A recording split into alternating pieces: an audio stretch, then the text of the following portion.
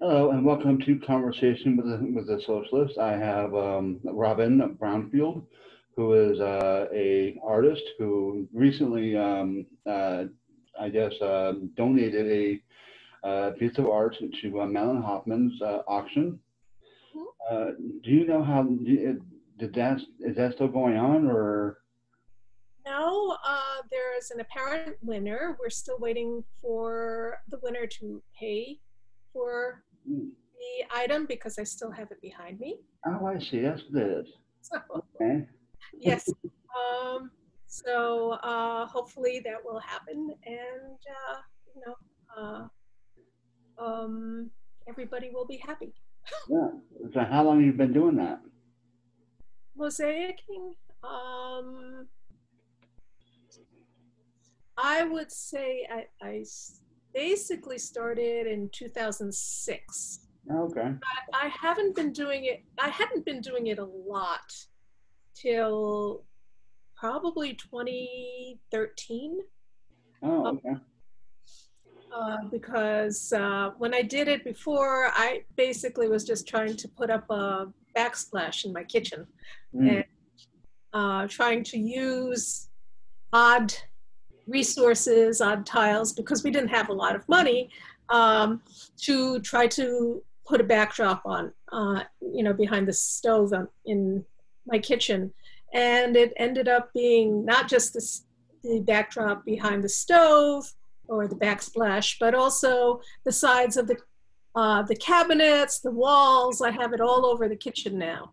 So, and that took a process. That was a project that was on and off for many years. Ah. Um, that's done. But I think I started seriously doing mosaic work in 2013. I had I had to stop teaching. I was an adjunct sociology professor, and I got too sick to be able to work anymore. Mm. So I had applied for disability, and disability keeps you waiting, and they deny you disability payments and so forth. And so they dragged it out for almost 3 years, and so in that 3 years I had no income. Mm. And so I decided I'd use what I had on hand to keep myself occupied, and so I started doing more mosaic artwork. Mm. So Uh, now, now, how much do one of those usually cost? these, Yeah. well, like these, I can tell you right now that the materials themselves, Hmm. just the materials without my work or anything on it, cost about 125. Okay. Because Uh, I this was not, something I did with just scraps that I found all over, in the trash or at thrift shops or whatever. yeah. Uh, this is something I wanted to do that looked professionally done. Hmm.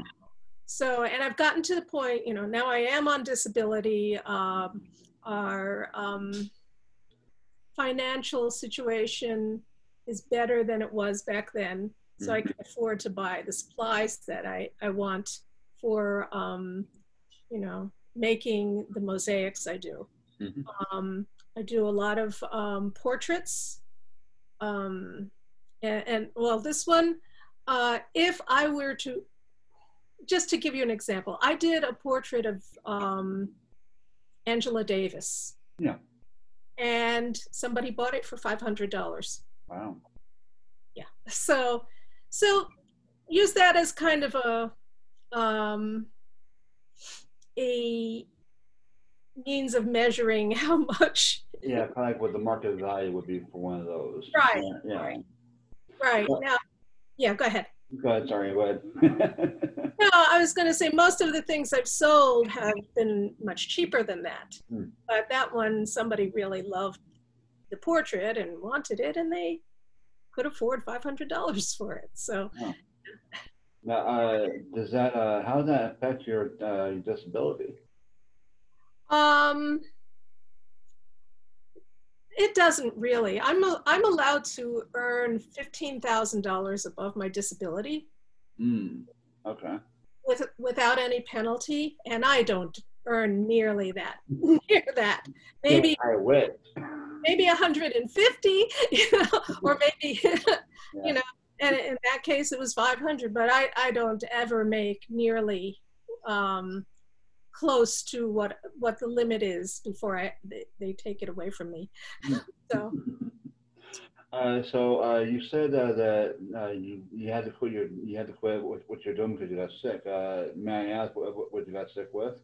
okay, well, aside from chronic migraines, which is something I told you about last week, I also have fibromyalgia, which is a result of another condition called Ehlers-Danlos syndrome, which is a connective tissue disorder. And I'm not quite sure where it falls in terms of identification, because I've seen it as an autoimmune disease. I've also seen it as a musculoskeletal condition. But what happens is my connective tissue doesn't form properly. And so like, my tendons and cartilage and so forth tend to tear very easily, and they don't heal well. And as a result, over time, I end up in a lot of pain. On top of that, there are other things that happen, that are more classified as fibromyalgia. Like I have, which could also still be linked to the Ehlers-Danlos syndrome, which is my nervous system is hypersensitive. And so I will sometimes feel like I've stuck my finger in an electrical socket. And, have you ever had that happen? I'm not stuck your finger in an electrical socket, but touched a live wire. And the swinger effect. Yeah, but I feel like that all over my body. Oh, wow, yeah. Yeah, for hours or weeks, depending on the situation. I had it, I had problems with that, like the day we were supposed to do this last week. Yeah. And on top of having a migraine, I just had pain all over and couldn't function. So, wow. Yeah, and so I have days when I'm fine. And typically when I was teaching, I would start off the semester well. But by mid-semester, around this time, I would start falling apart. I'd start getting sick, and especially as the weather would change and get colder.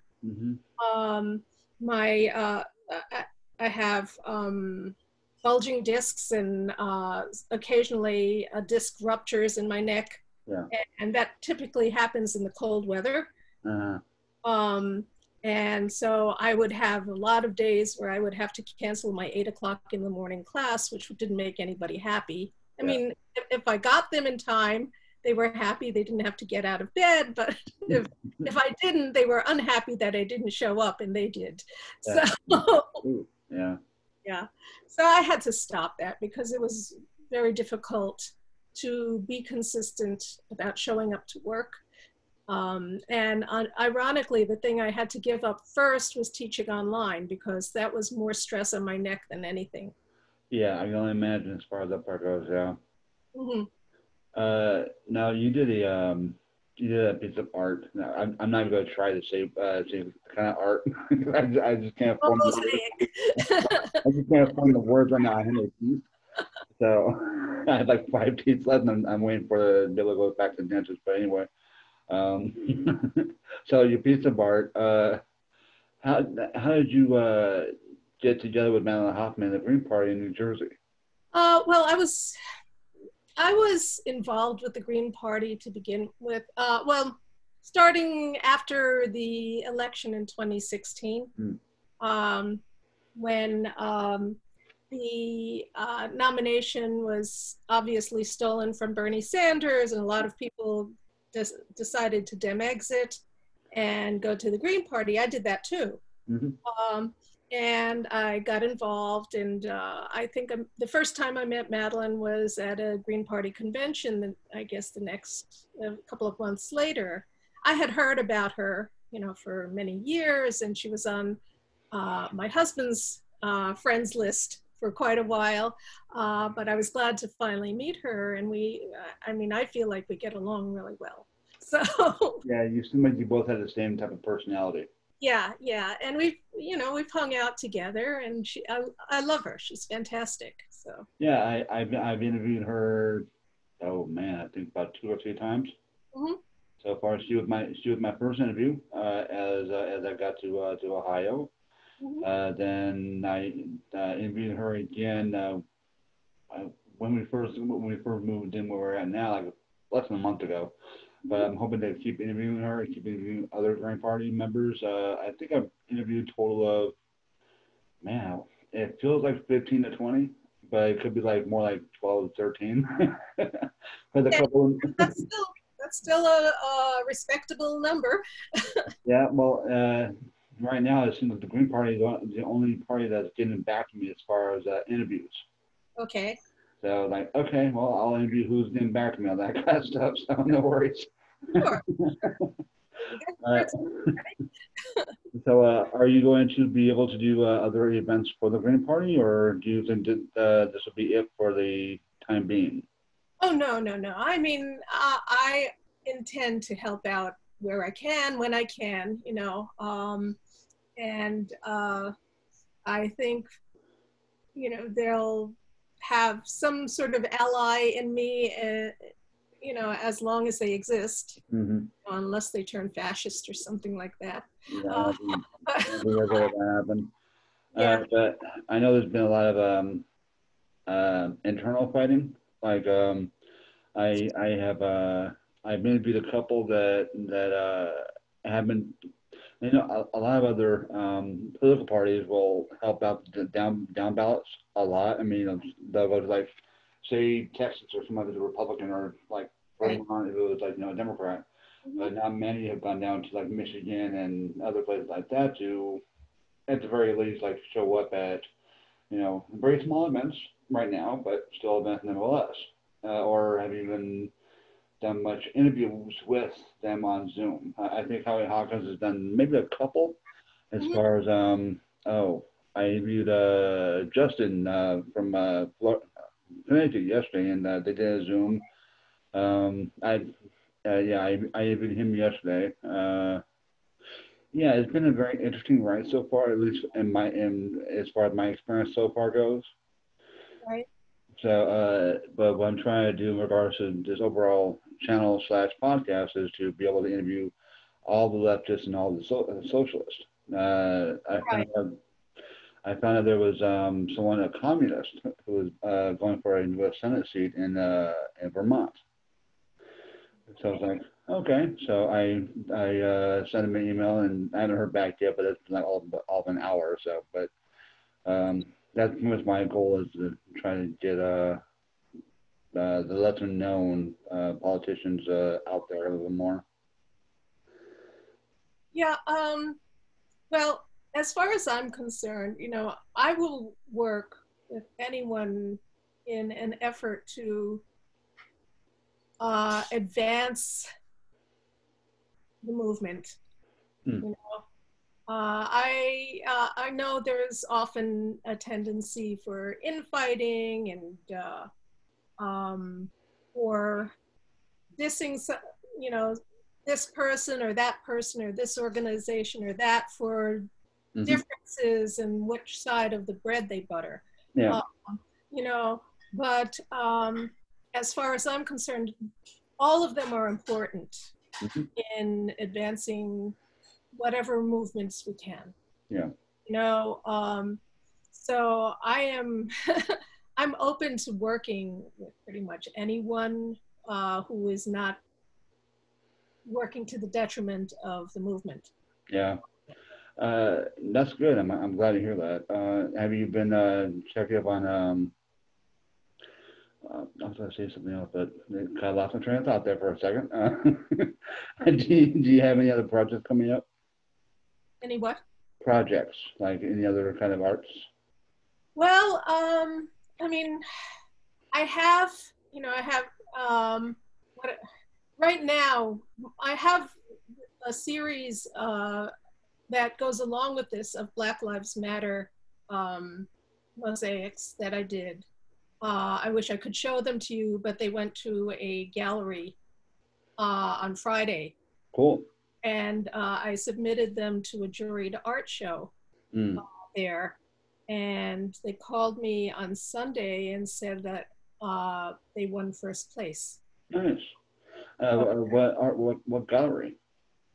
It's called Perkins Center for the Arts. It's in Morristown, New Jersey.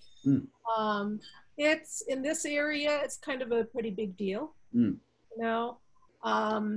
And it, I just thought. I mean, I didn't actually necessarily have a good relationship with them in the past. We've had some misunderstandings about a year ago, but I decided, I made these mosaics during, the rigid lockdown that we were in. Yeah. And I needed, I put them online, because there's no place to show them. Yeah. And this was the first chance I had to actually put it out there and, outside of my house. Yeah. And they won first place. So I'm happy about that. The thing that made me happier about it though, in a sense was that when I put them online, I put them on in a couple of groups, some local groups, some local artists groups, and then a local Black Lives Matter of South Jersey or Facebook group. And somebody from there contacted me, and she knows Breonna Taylor's mother. Oh. Now, Tamika Palmer isn't on Facebook, but this woman and Tamika Palmer had, this woman showed what I did to Tamika Palmer, and they decided they wanted me to do a portrait of Breonna Taylor. And so I did. And, again, now Breonna's mother has it. So, but those are the things that make it worth it to me to do. Anything to advance, again, the movement, advance her cause. I had done an interview on Fox News, Fox in Philadelphia, because one of the reporters actually was in one of the groups I had shown them in, and she I wasn't going to do it because I don't want to exploit, Breonna Taylor or other people, to push myself. Yeah. But then I guess Breonna's mom and friends decided that I should do it so we could help advance Breonna's case. Yeah. Anything that, any coverage for it was helping advance her case. Not that it helped yesterday, but yeah. But I mean that it's not surprising that happened yesterday. But still, the idea was to keep it in the forefront, and that's if that's all I can do, because I'm often homebound sick. If that's how I can use what I have to help advance whatever movements, whatever causes, whatever, that's what I'll do. Yeah. So. By the way, I would like to thank you for being a supporter. Oh. It's much, but I'm at the point where, we're kind of running low on money now. Yeah, So, I understand. Yeah. But yeah, because the whole COVID-19 thing has, I mean, we haven't been without income, but it has cut into it. So, yeah. my husband he still teaches at a couple of colleges and universities nearby, but his course load has been cut. Okay. So, Yeah. you know, it's kind of, income has dwindled a little bit. Yeah. But yeah, it's, well, anyway, go ahead. You say something and No, what I was gonna say was your stuff is on Etsy or Etsy. Is that how you pronounce it? Etsy. Etsy, ETSY. Okay, and now I how have many a people? website called robinbrownfieldmosaics.com. Okay, well that's nice. There we go. And you're on Twitter as well. I am on Twitter. I go by my name everywhere Yeah. because I don't see the point in really hiding it. You know, I am what I am, and if I, you know, I'm deemed a troublemaker, they're not, fake name's not going to change that anyway. Yeah, I'm Robin Brownfield on Twitter. I'm on Instagram. Though I don't really use that very much. I'm on Facebook. I have a page on Facebook also called Robin Brownfield Mosaics online gallery or something like that. Which the reason I had it to add those extra words, online gallery, was because right at the beginning of the lockdown, Facebook kicked me off. So I can't access my original page for my mosaics anymore. I had to create a whole new page, whole new account and profile. So. Yeah, I find that interesting because same thing's happened to me, except that it's been when I changed phones. Okay.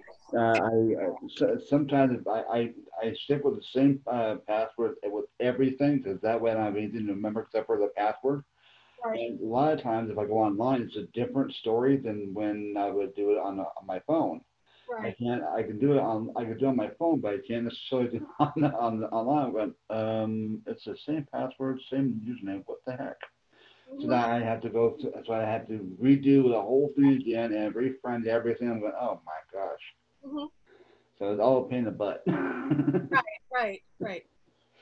So how many pieces online do you have? Do you know? Oh, I don't know. I haven't counted. I would say, I mean, on Etsy, I probably have about 10 right now. I've been trying to add things on, but it's very complicated to do that because you've got to measure everything and weigh it and calculate shipping and box sizes and so forth. Yeah. And for a lot of these things, I don't know box sizes. It's whatever fits. Yeah, you know, very much, yeah. Have to have some, and I might not have a box the right size at the moment. So then I have to guess and make up a box size if I want to put it on Etsy. You know, so I have that. I have a lot of things I just haven't put up because they're either small and probably, or I mean, I have a lot of mirrors, for instance, where I've decorated the frames and so forth. Oh, okay. And I will probably gather a lot of those together and put them up soon, but I haven't had a chance to do it. You know, those I would put up. But on Etsy, you'll see I have the portraits, all sorts of, most of my portraits I have. I did Frida Kahlo, AOC, Jane Goodall, Bernie Sanders, Ilhan Omar. Trying to think of who else I've done. I have a lion. I put up my Black Lives Matter mosaics, but I took them off right now because since they're in the gallery, I can't really do anything with them anyway. You can't exactly sell them, right? They're in the gallery. Right. Yeah. And I'm not actually in the gallery. They're not for sale because I don't really want I don't want anybody to. I don't want a private organization that's not a movement organization Yeah. benefit from it. And I don't want to profit from it. So I'm winning prize money for it, but I'm going to donate it to a couple of organizations that are advancing Black Lives Matter issues. Mm-hmm. Um, or and so if I sold them on Etsy, and I had them up for $650 on there, but if I sold them on Etsy, the money would have gone to a number of different organizations rather than me. Okay. Well, if somebody were to ask you what organizations they should donate to, which ones would you prefer? That's a good question. I'm still really looking into them. I know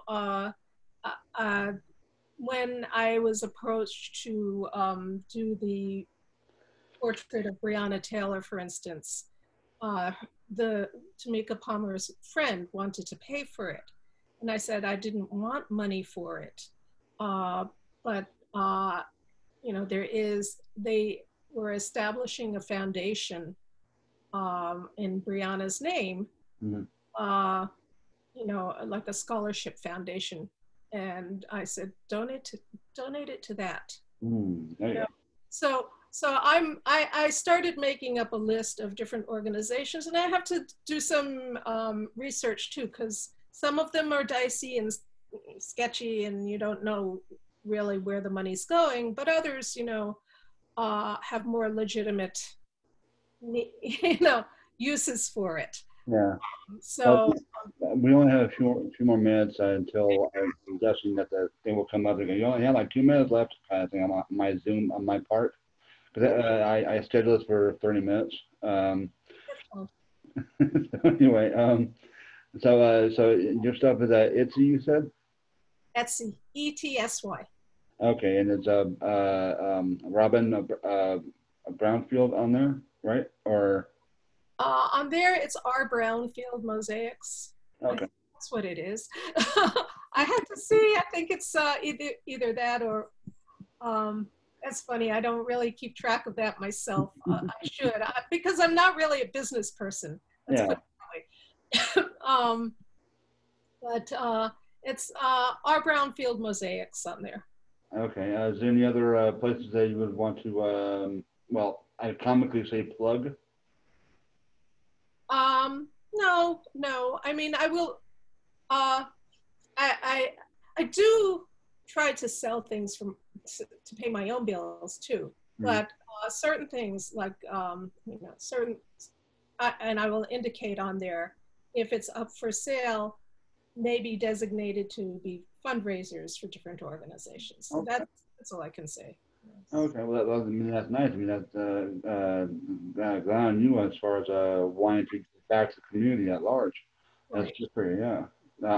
I wish I could do that right now, but I can't. But anyway, thank you for being on tonight. I still look forward to this interview, and I look forward to the next one we have. I'm sorry I didn't have more to show you. I mean, I have that. I have a couple of little things here, but most of my, you know, my stuff is out of the house right now. So. Yeah.